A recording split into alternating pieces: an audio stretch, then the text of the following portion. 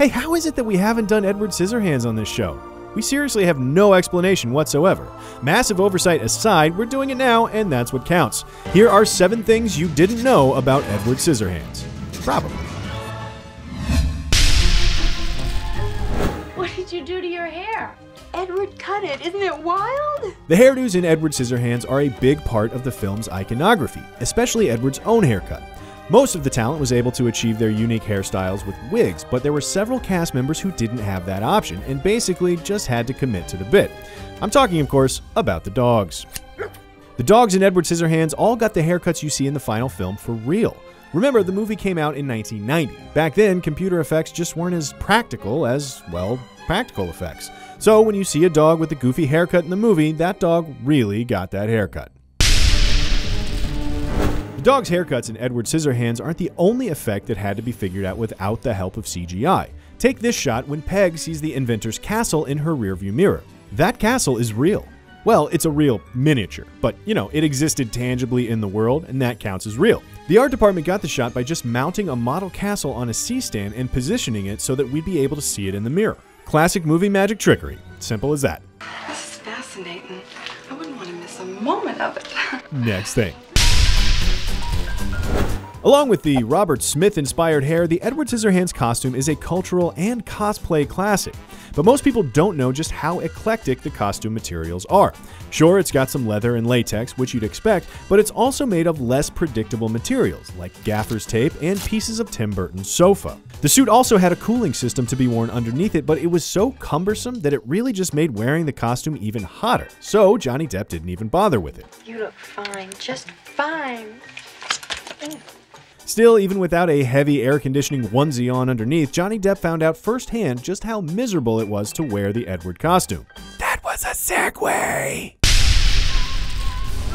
Becoming Edward was a physical challenge for Johnny Depp, and way harder than the ones on Double Dare. Banana split! You need to get them in this. Whoa, they're going off the stage! Whoa! He had to sit in hair and makeup for 2 hours every day for the 4 months of shooting, and after that, he had to wear a rubber suit in extremely hot Florida weather, which is where they shot Edward Scissorhands. The rigors of filming led to Depp barfing on 2 separate occasions. The first time was from doing 20 takes of this scene, when all the housewives are smashing food into his face. I mean, just looking at that ambrosia makes me want to Ralph, so it's no surprise that Depp wound up hurling after eating gross food, all while wearing a latex couch suit in f***ing Florida. Ugh. The other time he got sick was from doing take after take of this shot, with Edward running all the way to the end of the road.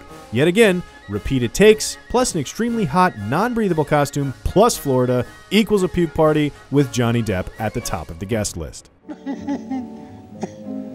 That's right. Go ahead, smile, it's funny. Tim Burton opted to shoot Edward Scissorhands in a suburb just east of Tampa, Florida, because it reminded him of how Burbank used to look when he was growing up there. And there was one unexpected bonus that came from shooting in Florida. There's a Backstreet Boy in Edward Scissorhands. To be fair, it really is a blink and you'll miss it type of deal, but the blonde kid on the slip and slide in the background right there is Nick Carter. We can admit that it's really hard to tell who the hell that is, but trust us, it really is him. He's even got Edward Scissorhands listed on his IMDb page for all you non-believers. So there. Going back to the challenges of shooting in Florida, as if the heat, humidity, and generally just being in Florida weren't bad enough, there was another problem. Bugs. There would be bug swarms so thick that production would have to shut down. They wouldn't be able to shoot because all the bugs would just look like grain on the film. With all the stopping and starting, the clouds would move around and the natural lighting would shift, and it would be next to impossible to try to match the clouds in the final film. If you have absolutely nothing better to do, you can probably spot some exterior scenes where it almost looks like a completely different day from shot to shot. But we have something better to do, and that's moving on to our last thing. What's your name? Edward?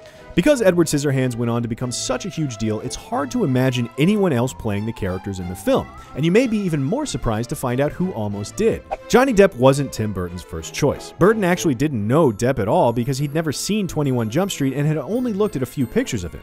Instead, Gary Oldman was first offered the part of Edward, and he turned it down. Other contenders included Tom Hanks, Jim Carrey, Robert Downey Jr., and even Michael Jackson. And the studio was pushing hard for Tom Cruise, who was hot shit at the time because of Rain Man.